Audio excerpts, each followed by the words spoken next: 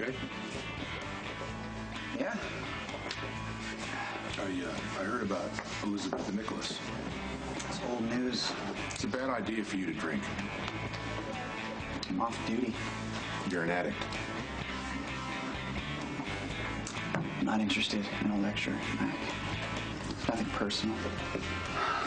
Lucky, I was there when you got hooked, okay? I saw the damage that was done. It nearly cost you your career. I just want to enjoy a beer, play a game of pool, and chill. You're my best detective. Thank you. Yeah, but you can't let something like this... What? I can't let something like this what? Ruin my life? It won't. This whole Elizabeth sleeping with Nicholas thing, it's actually kind of liberating. I mean, all the fantasies are gone now. I don't have to worry about trying to make her happy. I don't have to worry about anything.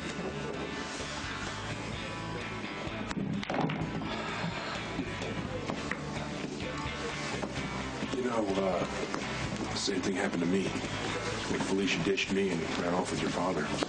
It's rough, isn't it? Lucky, you got a choice.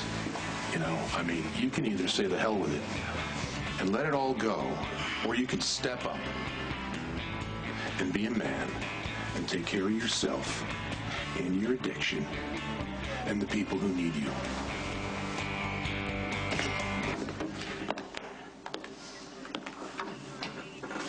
How's Dante? He survived the surgery.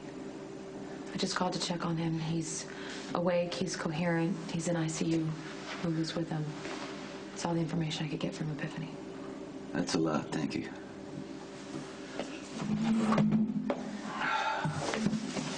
Okay. What was in there last night? You know, I got through it. Jason said Diane's trying to get you out on bail. I had dinner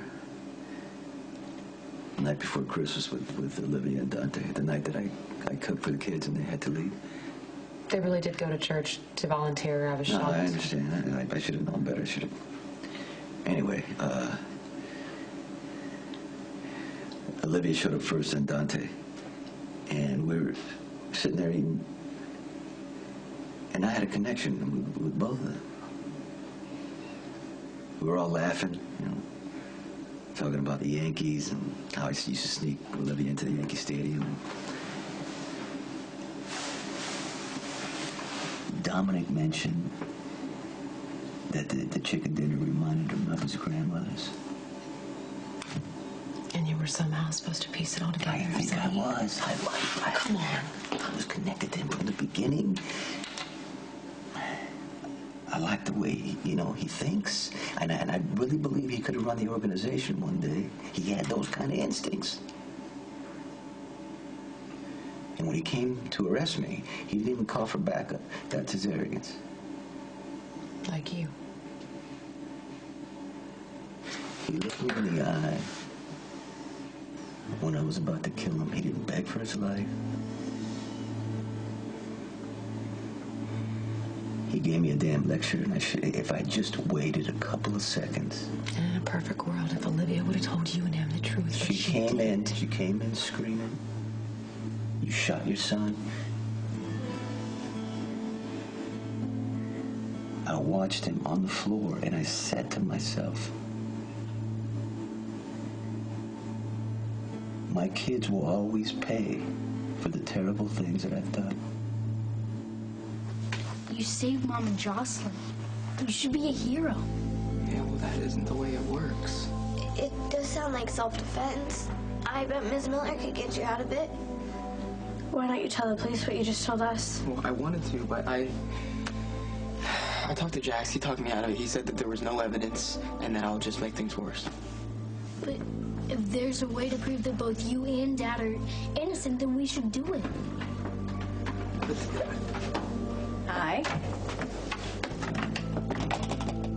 Okay, Mom walks in the room, everybody's quiet. That can't be very good. Hey, any luck on bail? Diane is meeting with the judge, and Carly's going to talk to Sonny, so maybe he'll listen to her. Police officers. have a search warrant? Okay, before you search anything, I need to see the warrant, please. A crucial piece of evidence went missing in the Dante Falconeri case this morning. We have reason to believe you have it in your possession. So you're a cop, too? NYPD. Dante's my partner. Grew up together. Now, I'm going to make it my personal mission to put you in a cell right next to your boss for the rest of your miserable life.